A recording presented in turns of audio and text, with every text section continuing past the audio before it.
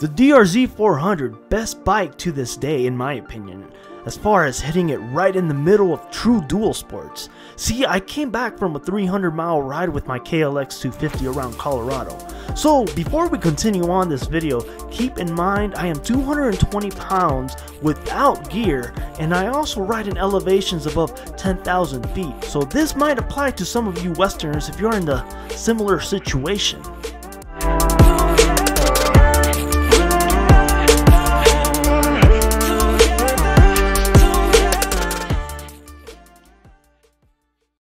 See, the comfort of a KLX250 is nice, but a seat concept can be added on a DRZ400. The power, of course, is much better on the DRZ400 versus the KLX250, and although it is 5 gears versus 6 gears on the KLX250, I prefer the power of the DRZ400 on highway roads and our steep terrain.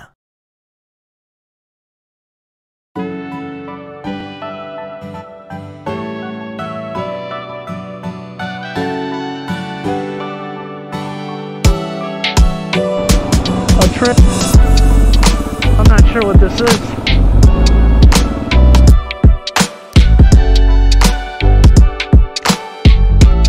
So coming back from this trip got me thinking if I should revamp my DRZ400 and do a true comparison video on the KLX250 and DRZ400. But this video is not really about that.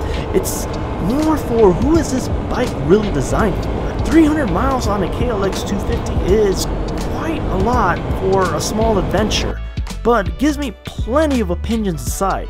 See, although 5 gears, I think the DRZ400 would have been the better choice here.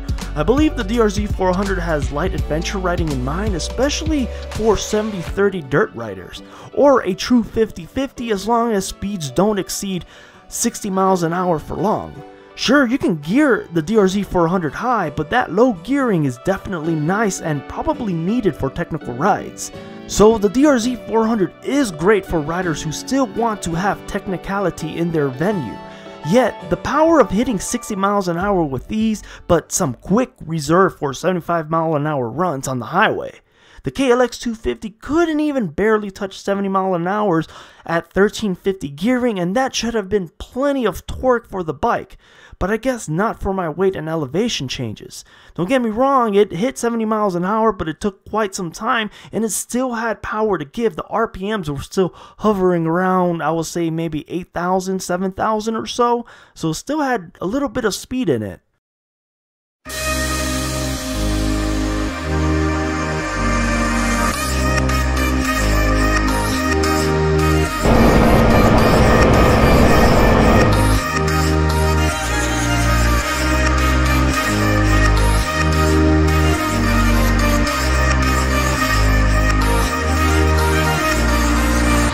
So we all want to go on light adventure rides, find awesome scenery, trails, towns, and explore the unknown, but finding the perfect bike will be impossible.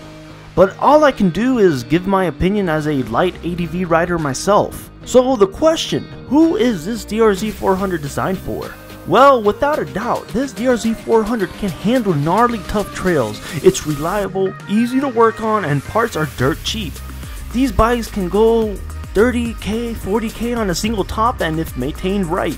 I personally think this bike is perfect for someone who wants to explore miles of dirt roads and do minimal to average street hops just to get to their destinations. Someone looking for good power but not over the top scary power. Do I prefer this DRZ over the KLX250 when it comes to long distance exploring? Overall, yes I do. The DRZ400E feels more dirt bikey or off-roading and has tons of power to give, easy to work on your own, and has enough power to haul gear if needed.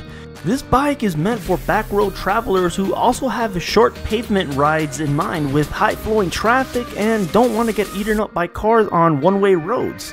Other than that is my simple review and opinion of a DRZ400 on how it compares to my world.